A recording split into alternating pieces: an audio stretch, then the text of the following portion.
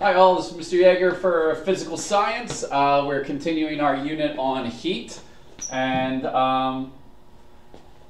yep, we're going to probably have a little bit of issues today, but that's okay. All right, so we're continuing our talk on heat. This is going to be a pretty short little video lecture on heat transfer.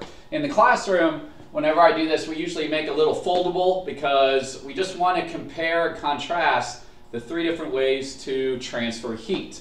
And those three ways to transfer heat are conduction, convection, and radiation. Okay, conduction, convection, and radiation. All right, so each one is unique. Each one has its own kind of buzzwords that we can kind of focus on if we're trying to identify what type of transfer is occurring. And in the classroom, basically kids just make these three little flaps and then put the definitions that follow on underneath of them so they can kind of study from there. So here we go. So for conduction, what they should put underneath that flap is conduction is heat transfer by touch. Okay, the key word there is touch. All right, the objects have to physically touch another object for the heat to transfer. Okay, so examples I have there is where you physically touch a hot pan. I have my incredible drawing of a hand. I don't know what that looks like, probably more like an oven mitt. But touching the pot, when you touch something like that, heat is transferring to you by conduction. Jumping into the pool, that example given in the prior lecture on the introduction to heat, the idea is the water is physically touching you and you are heating the water around you by conduction. So conduction is heat transfer by touch. Heat transfer by touch. All right? So from there, I actually have to write in the rest. The second one, convection. Convection, all right? Convection primarily occurs in gas and liquids. Basically occurs in gas and liquids. I can't even think of an example where it's going to occur in the solid. So gas and liquids. And what happens here is it's a circular flow of heat. A circular flow of heat. All right.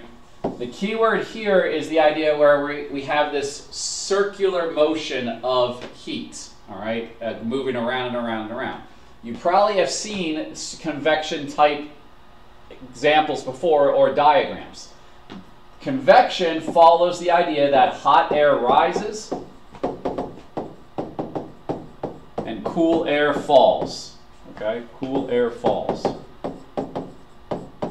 But again, this can be liquids as well. This is basically what's happening within a liquid where we're creating this circular motion of heat as it's closer to the heating source and then gets farther away. So examples of convection is basically your air conditioning. Okay, AC HVAC units. Okay, basically looking at heating and air inside your house. What happens is basically you have hot air will rise. Sorry. Okay. Come on, think. Hot air will rise. Okay. It'll raise to the top. I'm going to erase that. And then the cool air should basically fall back down. Okay. Hot air rises, cool air falls. And it creates this circular type of cycle that occurs for air.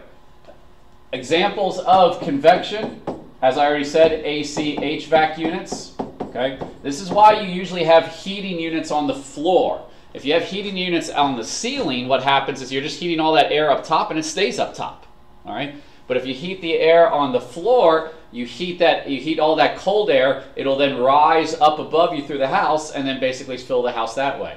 AC units are usually up high, and then they basically they cool the air up high and then make it come back down.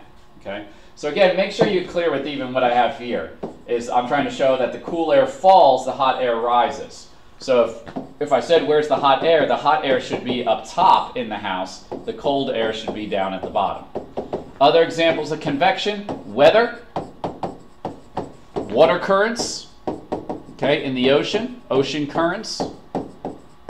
These all follow a convection cycle. All right. You probably have heard of convection ovens. They use the same idea where they heat the food underneath, and basically then it kind of goes through it and comes back down. It comes back, it kind of pushes back down into the food as well after it rises up. All right.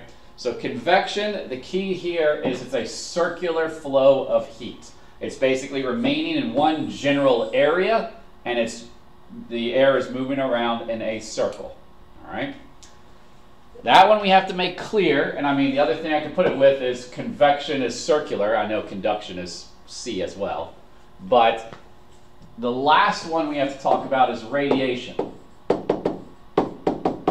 Radiation is the third form of heat transfer.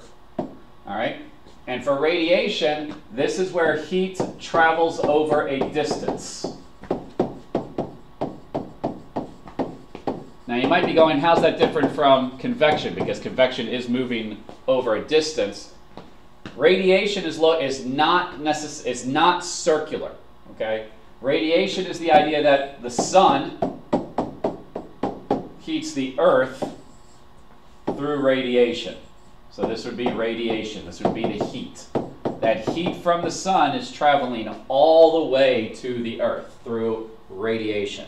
If it was convection, what would happen is basically it would just keep on coming back to the sun as it cools because it's closest or whatever. I mean, I don't know. But convection, again, we're looking at convection, we got to be careful. It stays in one area and just stays in a circle.